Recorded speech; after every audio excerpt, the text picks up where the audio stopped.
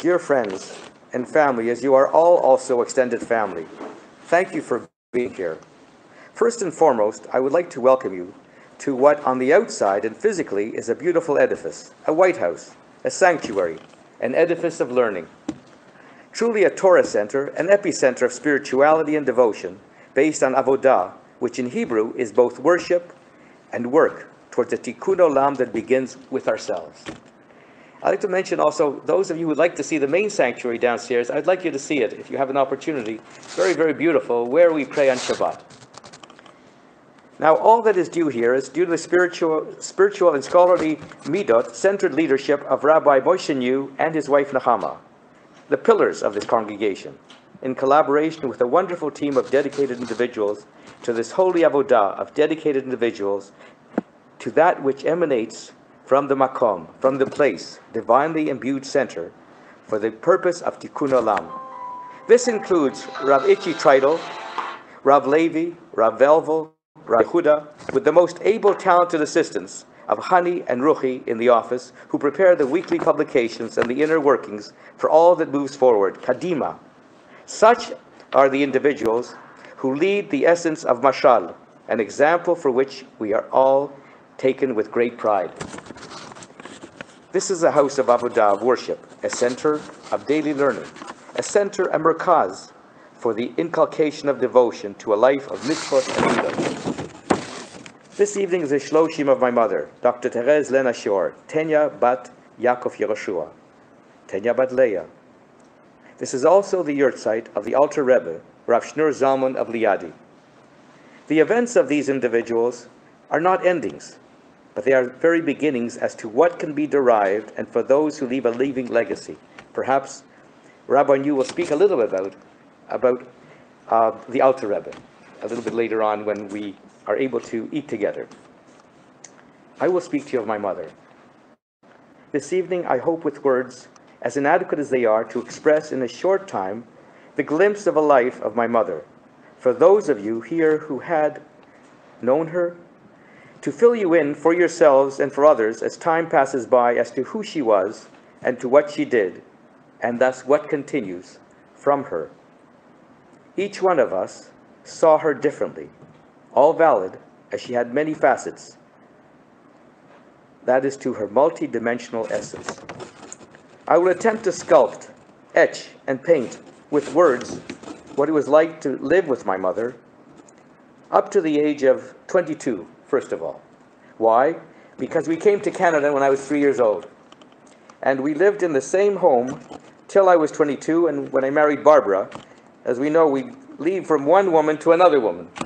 And then we have a binding, which I very much do, and I am very grateful for my dear wife, who gave me that home, a baita, in every way possible, from one home to another, in the most loving, wonderful way, in raising our children and ensuring that the inculcation of that which is deepened, as Rabbi New so beautifully said, that the fermentation, the maturation, the profundity, the essence of all that needs to age is there when the father is so often out of town, not there, not able to be present, when the mother is continually present with her patience, her love, her sensitivity, and her bearing, recognizing that the upbringing is the most important within the home, and the baita is the home, not the bricks and mortar.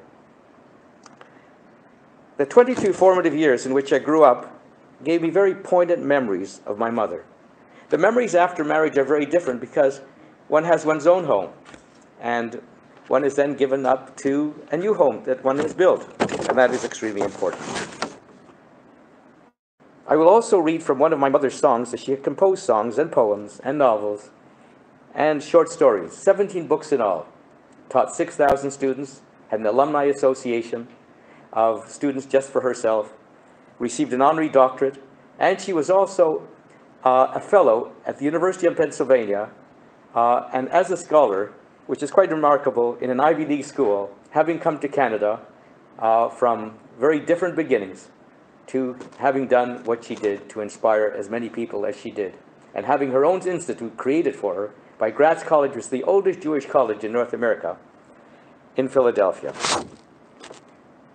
It was the Institute for the Growth of Human Potential. And she certainly was able to look at someone and knew what they were and what they could become. And that is the whole essence of Tikkun Olam. I will first paint the background scene of the salon in our home, which I thought everybody had a salon of 2 rooms, and that many discussions take place in that salon, and that prayer books are usually placed on an antique table with Tehillim and so on, where a mother prays twice a day. And with mezuzot for each member of the family, that she kisses each one while she blesses them. And that was the essence of our Tikkun Olam. Let me read you, bear with me, what I wrote when I was 30 years old in a book that was published through America and went to Israel, Jerusalem Breezes, my very first book, when I was 30 years old. And I will read you what my impressions were when I was 22 years old.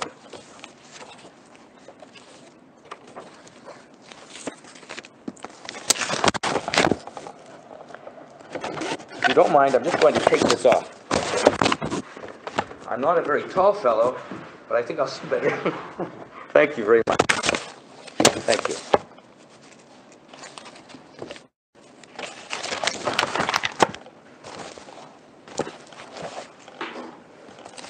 The room streamed with light, which burst with dazzling radiance in the mirror, beaming from all the wall lamps on either side of a large fireplace, which was never used. Stephen Lipper is probably, and Irene are probably the only ones who will remember this room well, other than Barbara.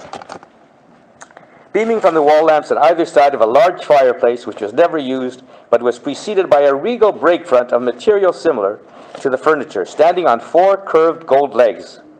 On the mantel of the fireplace stood an antique gold clock with a white face. The timepiece was centered between 2 rather plump, reclining angels. Ever since I could remember, I'd heard it chime only a few times, and made me think always of the 2 angels that must have been in the Holy of Holies, looking at each other, trying to create an order of peace. Alavai. To the right of the mantel, another large Aubusson armchair, and in the corner nook of the front portion of the double-room salon, a bright wood inlaid, finely polished vitrine with curved bay windows displayed tiny porcelain, silver, gold, and semi-precious stonewares on a brown silk-lined shelf. On the left of the mirror, which could be seen upon entering the room, from either the regal window double doors of the front or the living room, and the single wooden door at the end of the room was previously one where the reproduction of the Mona Lisa.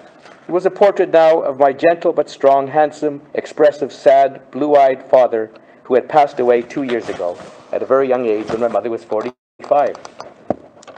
Below the portrait, a rectangular, light gray marble table edge to the wall with a few mezuzahs, some in tiny white mother-of-pearl gold-encased jewelry box with a Magen David and a few small prayer books with metal covers, the type which one brings back as gifts from Israel. It is here that my mother would pray night after night, before she ate breakfast in the morning and before retiring at night. The mezuzahs were lipstick red-stained from being kissed, and thus each member was blessed and prayed for, along with the world, around a central prayer for peace in Israel. It was beside this table that my mother sat on the stool, playing the piano, immediately to the left of a round blue cushioned hassock, where I often sat and listened to her sing. The small hands at the gold-painted piano were smooth, only slightly lined, with red fingernails cut short. A loose gold-braided stranded bracelet and occasional ring were put aside on the music sheet to avoid clanking the keys. The short but not tiny figure of the brown-haired, round-faced woman with the small, finely sculpted nose seemed to be one with the piano. Playing it was her way of relaxing, of entering another world, a world of yesterday, bringing it into her present and subconsciously perhaps trying to figure out what the next step should be in the future of her 2 sons, who she had been left with. She was left with them on the passing of my father, her husband, when the present void in the house suddenly set in on the night of the 29th of September, 1967, the 24th of Elul. Within a matter of hours, on the 30th of September, the 25th of Elul, my grandmother, my mother's kindly, also round-faced, smiling, tiny mother, passed away. It was my grandmother who brought from her large estate home of 12 children, with governesses, Hebrew language tutor, and piano specialists from within a tiny village of Poland before the Holocaust. Classical music and the accompaniment of the piano to my grandfather's deep melodious voice.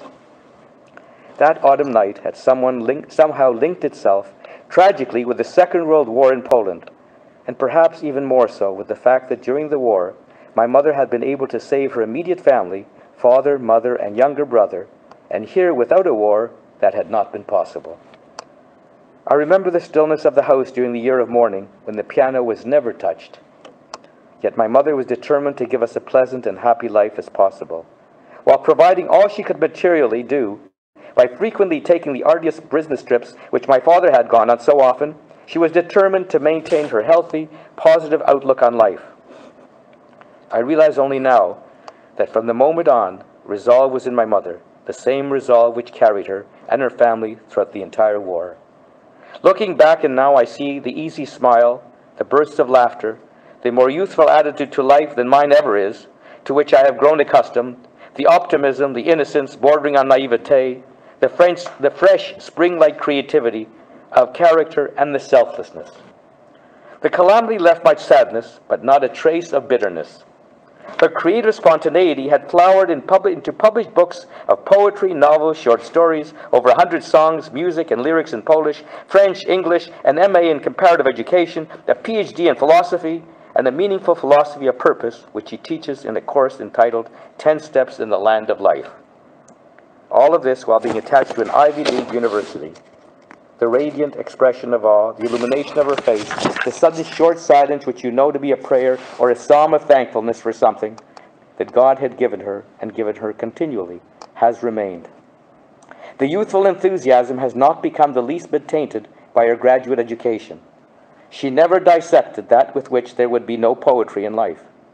As sunset remained the same marvel for her that it was when her father, my grandfather, a writer, lawyer, poet of life, first pointed out to her when she was a little girl traveling on a train to a vacation spot on the Baltic Sea. To this day, she points out sunsets, flowers, oceans, and trees to us, with, I'm sure, the same childlike expression she showed her father on that train ride prior to the war years ago. The child has remained in her, and it is this that she brings out in us and others. Whatever is unblemished, fresh, spontaneous, disarming, continually surprising, touching the noble emotions, allowing the sentiments to be released, appealing to the finest of instincts, her being evokes. I recall a lecture which we both attended as fellow students in a PhD program in Drops University. The lecture was given by Dr. Israel Efros, a philosopher, poet, professor from Israel, a scholar well over 80, a giant of a kind, gracious man. He spoke of Sadia Gaon's commentary on Bereshit, the creation. While everyone was taking notes, my mother had tears in her eyes, thanking God for being able to participate in such a lecture. Appreciating the miracle of creation, education kindles her poetic nature as it quenches that of others. In her travels to distant cities with my daughter, her grandchild, she steps into historical regal images of the furniture of the salon. She enters palaces, gardens sprinkled with fountains, recounting tales of those who had once lived in these surroundings, sharing with my daughter the classical background music of that era, and even occasionally springing up for a quick dance. She holds my daughter in her arms, which I so often recall, and on the piano she's playing that song which accompanies me on my continuous journey to Jerusalem. Whether it's the Shar Shemaim before, whether it's the Adath Israel, or whether it's here in the Montreal Torah Center, I constantly walk that road to Jerusalem on a daily basis. Just as Rabbi Nachman of Bratslav said that he walked that distance every single day. It's a very short distance. It's a distance that exists within us. And my mother's song, I won't sing it to you, I might intone it in some way, is the following. I walked through life on my road to Jerusalem. This is my mother's road to Jerusalem, on which she, as a guide, accompanied the whole family to bring us to Jerusalem on a daily basis. I walked through life on my road to Jerusalem. I walked through life on my road to Jerusalem. Through Paris, Moscow, and Rome, through New York and thousands of towns, through the mountains, forests, and streets, right and left, up and down. From far away I came, Jerusalem, Jerusalem. I came here to pray, Jerusalem, Jerusalem. They walk through life on their road to Jerusalem. They walk through life on their road to Jerusalem. Through Auschwitz, Gross Rosen, and camps, Warsaw ghettos, Treblinka, and war, when they whispered Shema Yisrael, on the road to Jerusalem. They will never be forgotten, those who whispered your name, who were dreaming about you, but who never came. They live in the morning dew, in the clouds so gray or blue, and at dawn they touch my hands with millions of hands. From far away I came, Jerusalem, Jerusalem. I came here to pray, Jerusalem, blessed be your name. I prayed in Jerusalem at the wall. I prayed in Jerusalem at the wall. I prayed for the peace of the world. I prayed for the peace of the world. I repeated my old Hebrew prayer, which my mother taught me one day, and I wondered if the choir of angels prayed with me for every man on earth. I prayed in Jerusalem at the wall. I prayed in Jerusalem at the wall. I prayed for the peace of the world. I prayed for the peace of the world. I was praying for Jews and for Muslims, for all Christians, all Buddhists, all men. I was praying for those who were forbidden to pray, and my voice went up to heaven at the wall of Jerusalem. My old prayer so eternal for all my fellow men. At the sunset, the sun was smiling, waving to me through the clouds. For a while, I closed my eyes, waiting for the stars. I was dreaming about people joining hands across the seas, building bridges through the mountains over hate and enemies. And the flowers whispered softly, peace had come into the world. God was happy, God was singing in Jerusalem at the world. I prayed in Jerusalem at the wall. I prayed in Jerusalem at the wall. I prayed for the peace in the world. I prayed for peace in the world. And one day when my dream will come true, men will never kill other men. All the children will live without fear and enjoy the daily bread of peace. All the rivers in the west and the east, all the mountains in the south and the north, they will listen to God who will sing in Jerusalem at the wall. I share with you, my mother believed in this so much that when she began her correspondence with Pope John Paul II, who had given false papers to many people during the war and did not convert them, and had a fund for the end of the war to send them to Israel, she said to him, not only must you change all the prayers and must you change all the various excerpts that mention Jews and in an anti-Semitic way, that must be taken out and must be changed. What you must do is one day go to Jerusalem and apologize to what the Christian church has done, not only during the Second World War, but for centuries.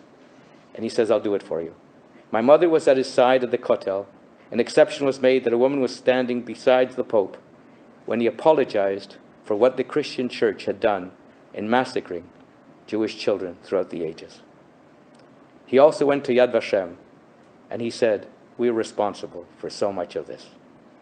I'll share with you also another thought where the Kotel comes into my mind. When I was a volunteer at the age of 19, I was a volunteer. I left on the first plane from here in 1967 to be a mitnadev right on the border with Syria.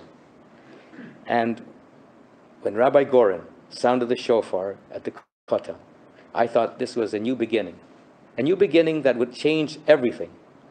And it has to one day change everything. And that's where I was with this song, exactly as it was. I prayed at Jerusalem at the wall. I'll read you one more short poem that describes my mother's dream on Kol Nidre night, after she went out of the Shar Shamayim, where she felt that the sanctity of the day had brought her the dream. My mother never believed, as I said before, that things have to be as they are, but things have to become as they should become one day with a tikkun olam. The dream of Kol Nidre night, in memory of my dear mother, Lucia Herzig. This is written in memory of her mother.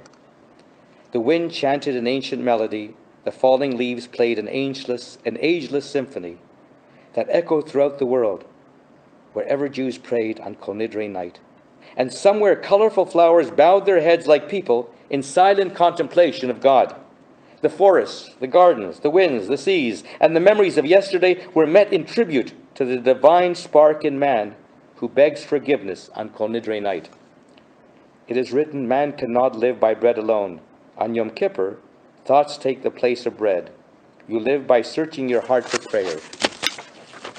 I was alone, listening to the wind and watching the sky near the synagogue on Kensington Avenue. All the worshippers had gone home. They had finished their Kol Nidre prayers, and the street was empty.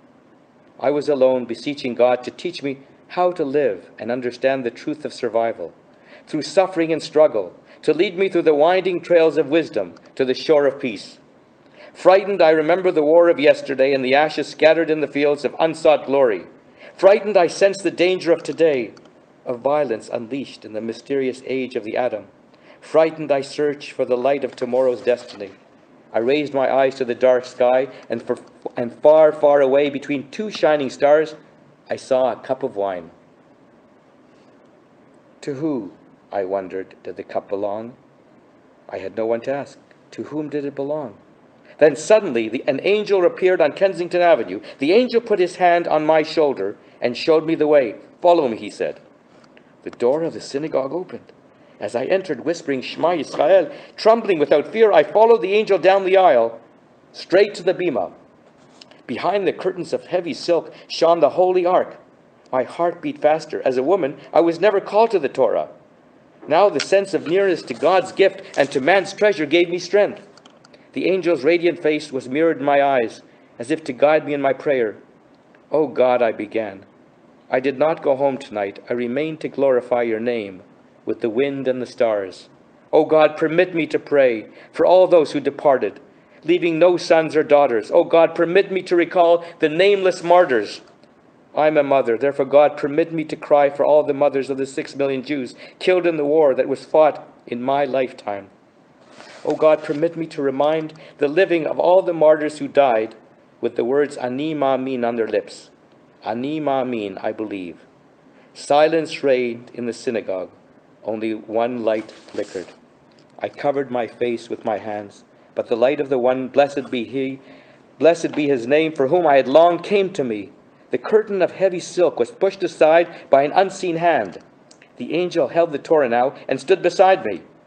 I marveled at the giant angel in whose arms the Torah shone, the Torah source of strength for countless generations in every corner of the world. For this Torah, the joy of human understanding, dignity and wisdom, we had to fight, and so many times to die. Suddenly I beheld all those whom I remembered from the pages of history. Each seat was now taken. They had all come. A Jewish mother from Spain, Dolores of Saragossa, from the Inquisition. A witness of this Inquisition, wearing her dark mantilla, began her story. Long, long ago in our home, the name of God was cherished more than life. We had friends amongst the nobles. We had dignity and wealth. We perished in the name of God. Al Kiddush Hashem. Ani Ma'amin, I chanted. A Jewish mother from Russia, Malka of Odessa, wearing a kerchief on her head, stood up and spoke. On the day of the pogrom, our street was white. It had been snowing. And through a window I heard a cry. Ani Ma'amin, I chanted. A Jewish mother from Poland, Basia of Krakow, young, 20 years old, raised her head and cried, "Pray, pray for the children of Krakow, for the little Jewish girls, for the little Jewish boys led to the slaughter by the crime of the world, by the silence of cowardly men." Ani Ma'amin, I chanted. A Jewish mother from France, Ginette of Versailles, a tiny, frail woman, spoke haltingly of her son, a poet killed in a prison in Paris. "Do not forget his letters," she said. "We never die. We will only go away to sing the greatness of God." Al Kiddush Hashem. We never die. We will go away, and the name of God will be blessed again. We never die. We only go away from the world which by God's will shall be rebuilt, more beautiful tomorrow. Ani Ma'amin, I chanted. The angel looked at me. I saw he was smiling, and now he said, "Listen, my friend, we'll speak." A radiant woman moved up the aisle. In her hand she held the cup of wine, the cup that I had seen between the two shining stars. "The cup of wine," she said, "is waiting for tomorrow. The wine of brotherhood to be lavished upon the nations of the world." She stopped a moment and continued, "I saw you on Kensington Avenue in Canada, the land of freedom. I saw you, the living, who did not forget the dead. You are not alone. The dead will never be forgotten as long as you continue to glorify God's name. I am Sarah, mother of Israel. I was killed in Jerusalem not long ago. I was killed millions of times, and I always come back. I will never die." Jewish mothers always return to life, stronger with more hope. I wander through the clouds and I sing like you, Ani Ma'amin. I felt the angel's hand upon my forehead. A ray of sunshine came through the window. I shall never forget my dream of Kol Nidre night. So apropos what Rabbi New said before about the wine, that wine of redemption, the wine that one day will bring about the announcement that there will be a new tomorrow. Mashiach will come, and it's not the world as it is, it's the world as we will make it, because each one of our essences that has, each one of us, a road to Jerusalem. Thank you.